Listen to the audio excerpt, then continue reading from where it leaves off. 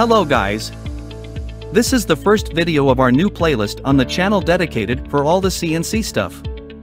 Today we will make a small 3D relief carving of a horse head. Generally, the 3D carving is a confusing task, especially for beginners on the CNC world. Don't worry though, because in this video we will cover all areas from creating the G-code to finishing the final product. So, let's get started. First of all, we need to open easel. For this project, we'll use some of the Pro features that are also available on the 30-day free trial. So, when we are right here, we have to choose our material. This doesn't make any difference for the software, it's only so that we can have a better look of our final piece. So if you can't find your specific material, don't worry. I'm gonna use olive wood for this project, but since it isn't listed I choose pine. Then we insert the dimensions of all three axes.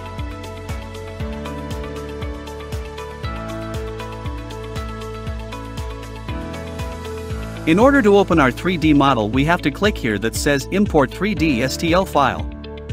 We select our file and hit open. And here is our 3D model opened. Now, the first thing to do is to set how big our engraving will be. I'll make it like 45mm on the X-axis, and by clicking this link icon, all three axes will adjust automatically. I'll also change the position of our model on the Z-axis because I don't want to engrave this deep. Be careful not to set it too high to not lose any details. After that we can open the Cut Style menu and I'll choose the Rectangle Relief. This option will create a border around our model in order to stand out more. We'll set the size of this border after the depth. For the depth I'll choose 5.1mm since our model has this exact height. Now is time for the padding, and since I'll use a 3.8mm bit, I am going to set it to 4. Remember that the padding should always be a little bit bigger than your bit diameter. Right on the bottom here, we can see the finishing tool paths.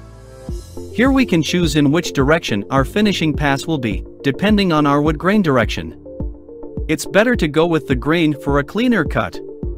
So, now we are done with the design process, but we are not done yet. We have to set the bits we'll use.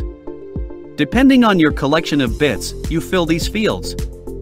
You should definitely use a bigger bit for the roughing pass and a small detail bit for the finishing pass, whether it's a ball nose or a V-bit. The last step before generate the tool paths is to set our feeds and speeds. That's another confusing task for any beginner. Here on easel it's a lot easier than other programs. I'll set the feed rate to 420mm per minute and the plunge rate 220mm per minute. Also, I'm gonna change the depth per pass to 0.2mm because my 3018 machine is not that powerful. Respectively, we do it for the finishing pass. Remember that feeds and speeds will be different depending on your machine. You have to test it and see which settings work best for you. So, now we can generate the tool paths by clicking right here. When we're done we can see the simulation of both our roughing and finishing pass as well as a preview of our engraved piece.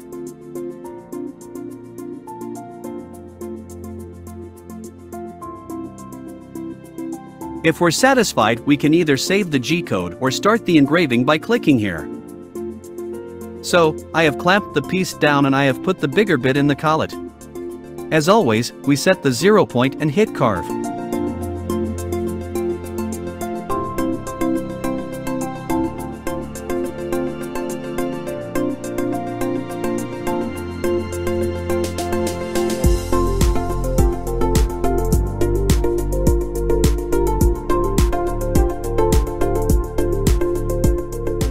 Here is the roughing pass done, and we need to change the bit now. This is the step that nobody talks about. So, we have to move our machine a few millimeters in order to change the bit. Be careful and remember the exact distance you moved it. I moved it on the X-axis. Now that we have installed the detail bit, we need to take the machine back on its point. So, we move it again on the X-axis, but as you can see my V-bit is a lot shorter than the flat-end mill I was using before. So, we need to set our 0 on the Z-axis again. There is nothing difficult to that. As we did before, if we don't have a Z-probe, we use a piece of paper. We lower the bit until it touches the paper. Now take the paper out and lower the bit by 0.1 millimeters. That's the thickness of the paper. Now we can finish the job.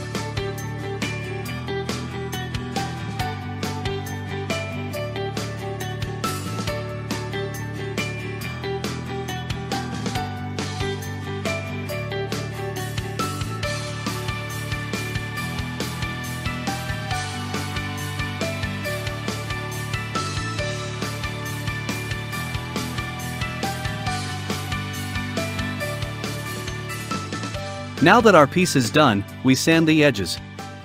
I'll also burn my logo on it. The final step is to apply a finish.